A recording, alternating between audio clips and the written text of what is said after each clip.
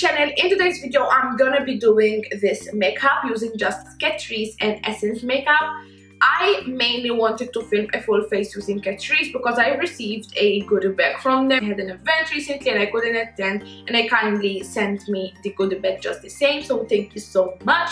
And I had some new products to test out, so I was like, why don't I test out the product and do a full face using Catrice. However, I had some missing items, so I went on and used my Essence product, which basically is the same company, so I didn't cheat. I'm gonna just call it a full face using Catrice makeup just because I want to do a full face using Essence makeup in the future, so just don't want to mix you guys or confuse. That's why I'm gonna call it that way. And basically I'm gonna be sharing with you guys some new additions from Catrice, which they've added into their existing collection, so I'm really excited to show you guys the products. And yeah, just make sure to keep on watching. So yeah, and the products that I had in the goodie bag, they were first impressions in this video. I haven't tried them before, so it's gonna be interesting. Just to brief you out, in the goodie bag I had this light and shadow contouring blush, which is this one over here, and I have mine in the shade 30 Rose Propose. Then I also had this Raw Couture Extreme Volume Mascara 24 Hour, which is this one right here. Packaging is literally gold. Then I also have this Glam&doll Sculpt and Volume Mascara, which I remember I had the purple one and I really did enjoy that. I also had the liquid luminizer strobing pen, which I have mine in the shade 20, ready for champagne. I also got the 24-hour Made to Stay foundation as well. Precious Copper Collection eyeshadow palette, which is this one over here. And two of their velvet matte lip cream, which I haven't tried, so I'm eager to do that in another video because I have another lip product on. So if you want a video on these, just let me know. I also have their lip cushion in the goodie bag. I also have this instant lipstick mattifier. I also had an eyebrow pencil, and I also have this is the ombre two-tone lipstick. So it was quite a handful in this goodie bag, and I'm just gonna show you how some of them perform. So let's just get into the tutorial, which is gonna be a talk-through tutorial this time. So I'm gonna start by using the Made to Stay 24-hour foundation. It says it's mattifying, perfect coverage, and lasts up to 24 hours. And I'm gonna be using the shade 10 Nude Beige, and it's also waterproof. So I'm super pale this morning. I just applied 2 pumps on my head. Seems a little bit runny. My first time using most of these products, you guys.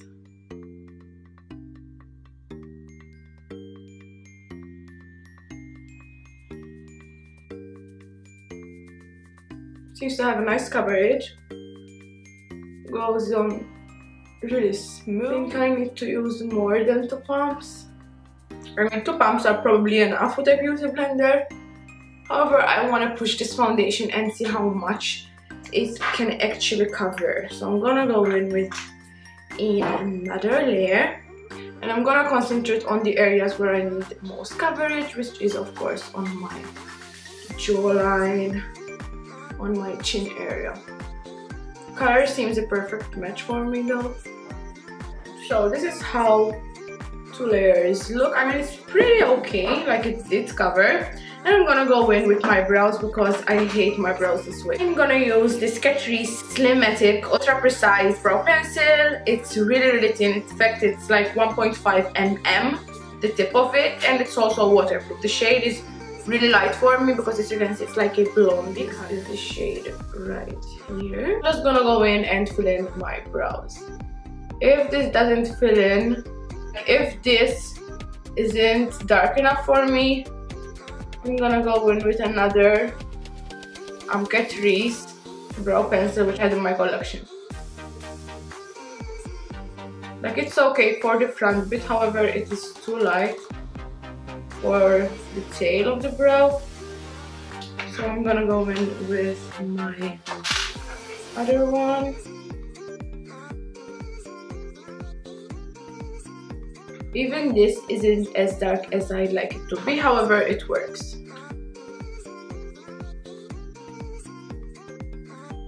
One thing which I'm not liking about this pencil is that it's a retractable pencil, first of all, and it is so fine that it snaps off, so you have to be really careful and gentle when using it because it snaps off right away. If you have really blonde hair and eyebrow hairs, this would be great because it's really nice to apply. Like, you won't go overboard for sure because it's so light. Color is really nice if you have blonde hair.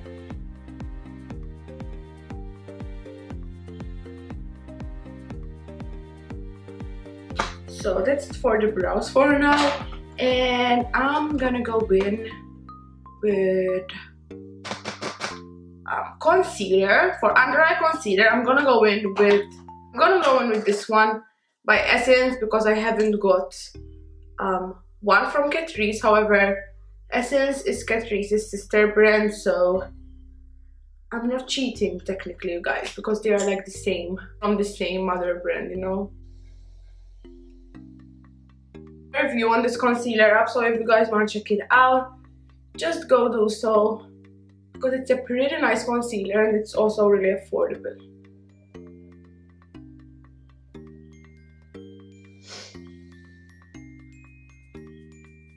So now that we're done with under eye concealer, I'm gonna go in with my Catrice Prime and Fine mattifying powder, and I'm just gonna set the under eyes and also the areas where I've applied the concealer.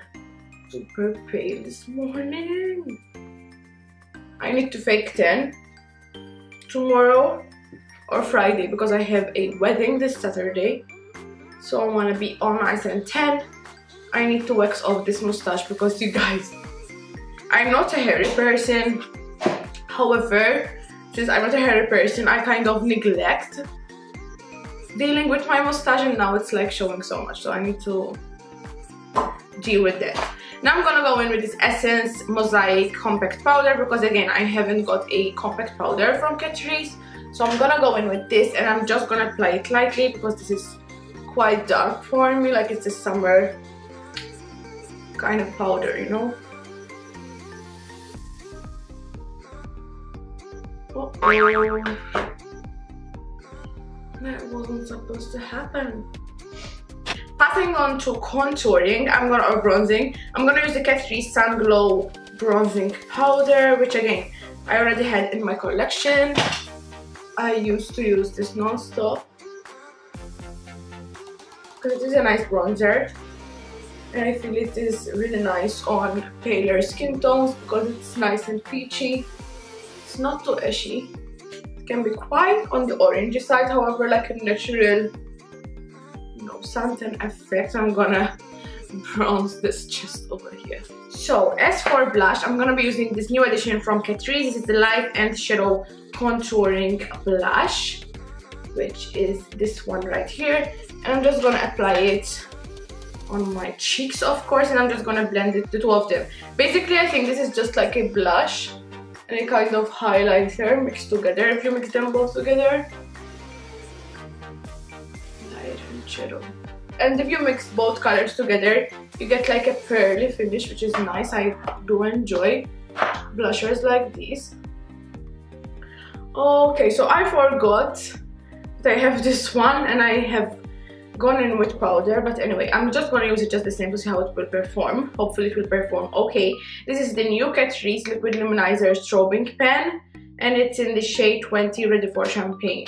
So basically this is like a twist up kind of liquid highlighter, and I'm just going to apply it on top of my cheeks and then blend it with a beauty blender. I hate packaging like this though because it takes ages and then it comes out all in one go and basically you waste the products. Okay, it's coming out. I think it can be a little too dark for me, so I'm just gonna put it on my hand first, this one over here, and then I'm just gonna pick it up with my beauty blender. So we'll see how that goes. Ooh, it's nice. Would have been nicer if it was applied on top of the foundation and the powder of course was applied after, because like this It's a little bit, it's giving me like a matte effect. So I'm just gonna go in. It dries super quickly, by the way. Okay, so I'm gonna try with a brush. Yes, with a brush I feel it applies much better.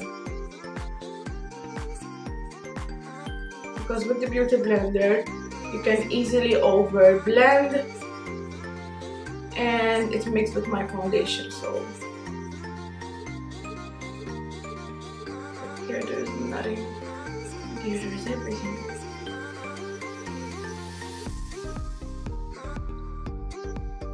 I like this. The color went on lighter on my skin, which is a bonus because straight out of the packaging it looked a little bit dark for my liking. I'm just gonna use what's left on the back of my hand on my eyelid. This will also serve as a base for our eyeshadow. I'm gonna go into a blush over here because I felt it blended away.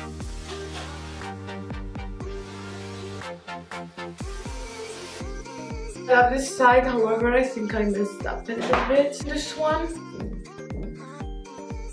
So I'm just gonna go in with just a tiny bit. And you know, try and fix this.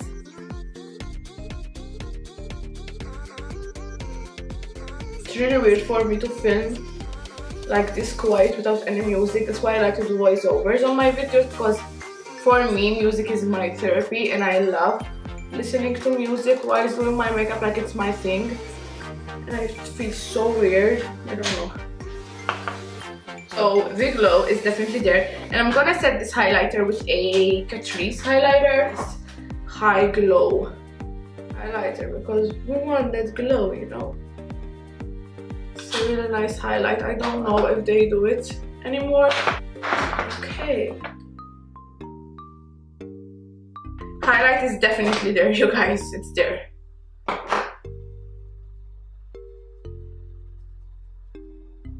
Okay, so passing on to eyes, I went with this new palette by Catrice. It's the Precious Copper. New for me, because I don't know if it's their latest edition or something, but for me it is new. There's the light and the sculpt. Wow, super pigmented. Okay, impressed.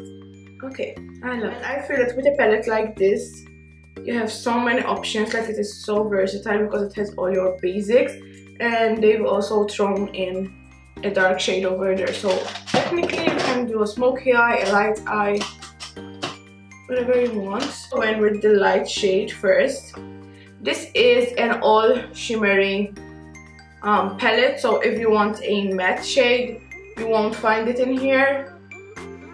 So it is not a palette which you can take travel with you, for example, because I feel that you always need some matte shades. You need to take another palette with you. However, it has some really nice shades, which I love the color palette of it. For pigmented, I was really impressed because in the past I've tried Catrice eyeshadows and I wasn't really wowed at all. So I'm really happy to see how good this palette is, because it's really affordable. So I love recommending products to you guys which are affordable and of course which I found really good, you know. There's no point in me suggesting an affordable product which anyone could afford but it doesn't perform well. Like, I'd rather recommend something which is a little bit more expensive, however it does the job. Basically mixing colors together, and again I'm just gonna use this, so I do not have matte shades, so I just have to work with what I'm given, you know.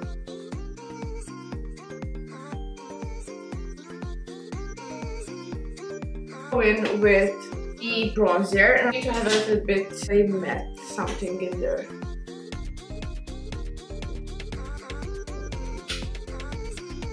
Another one with the light shade. It has actually written light on top, so it's easy to spot. So this is an 18-hour color and contour eye pencil. I'm just gonna apply it on top of the eyeshadow as I normally would with my liquid eyeliner, for example. I'm gonna blend it away with a pencil brush. It's not as blendable, maybe because it is meant to stay, so of course it will set almost immediately. It's not a good idea to blend with this, like it's not a cold casual, I feel, so do not blend with this. And I'm just gonna apply it as a winged liner.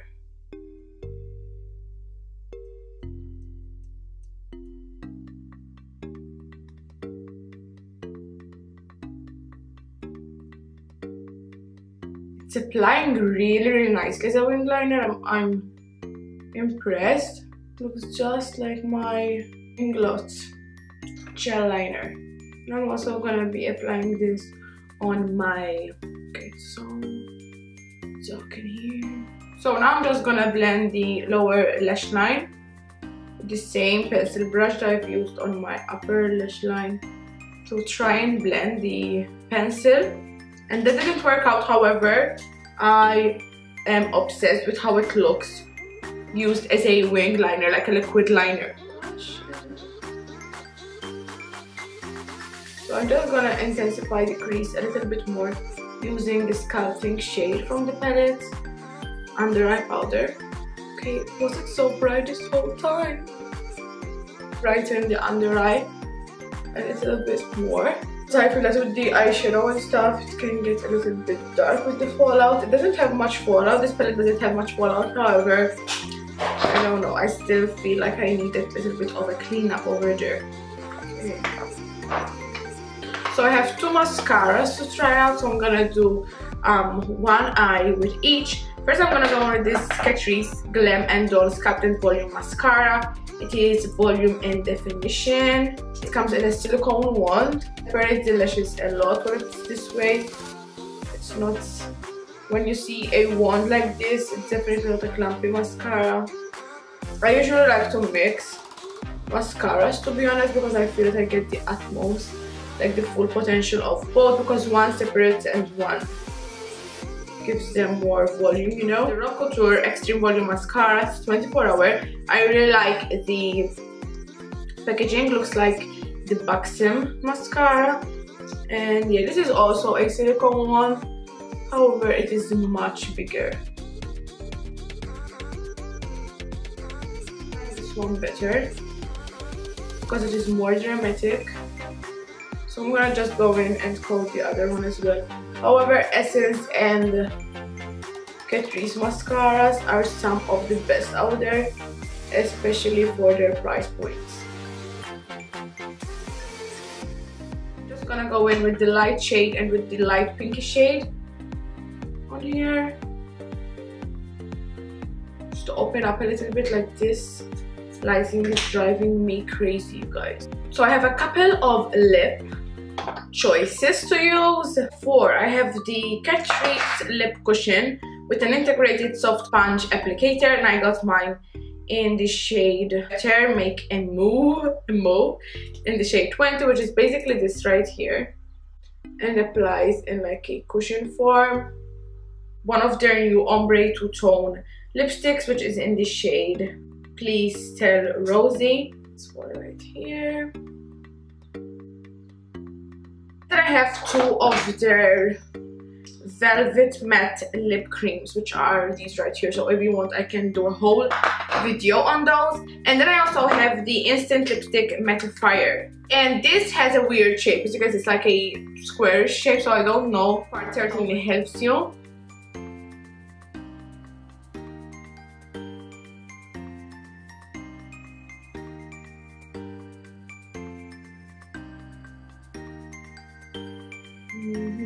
I'm lost without my lip liner.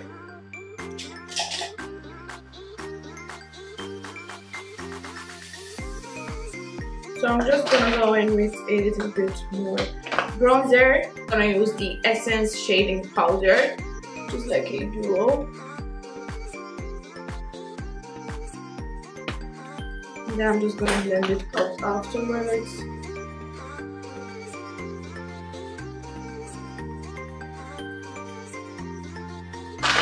So I'm gonna go in with lashes and I'm gonna come back. So I'm gonna go in with my Essence powder, like eyebrow kit, because I feel that these brows need a little bit more help.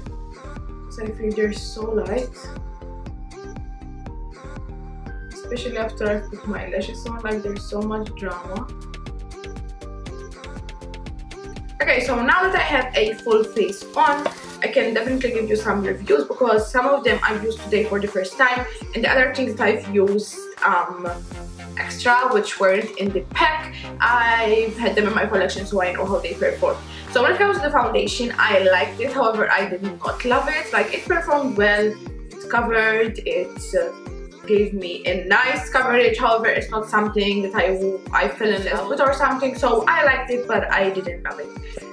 It's a normal foundation, so I feel that most of you guys would love it. However, I'm very picky with my foundations, and it's not a foundation that I would wear on a night out or on a special occasion or something like that, you know? Like, it does the job, however, it's nothing special in my opinion when it comes to me as a picky foundation person, you know? But it's okay. As to the blush, I liked it as well, which is this one. I liked it. It gives you what a blush gives you, and it also gives you the choice of mixing both shades together to get a pearly finish. So I like that. I like the eyeshadow palette. I feel that for the price point, it's very, very affordable, you guys, and you get a lot of shade. Love the packaging, super sleek, super compact. The only downfall is that you get all shimmery shades. So if you're a matte lover, you need to use something else together with this one to get the complete look you're after. And yeah, it has some colors which I haven't used in this look, which are really nice. It's super pigmented, you guys. It's really nice, and I totally recommend this, especially having Catrice eyeshadow in the past and I wasn't impressed. I was impressed with this one, so I liked it as well. To the mascara, I'm a fan for Essence and Catrice mascara, so I like both of them. This would be suitable more for a day-to-day use, and this would be more suitable for a more of a glamorous look. Love the packaging so much. Like, they don't even show that they're like €5 or €6 or less. I'm not sure about the price. Love, love, love these. When it comes to the liquid highlighter, not a fan of the packaging, again, because it's something personal that I'm not really keen on twist up products, and that packaging, I don't like them.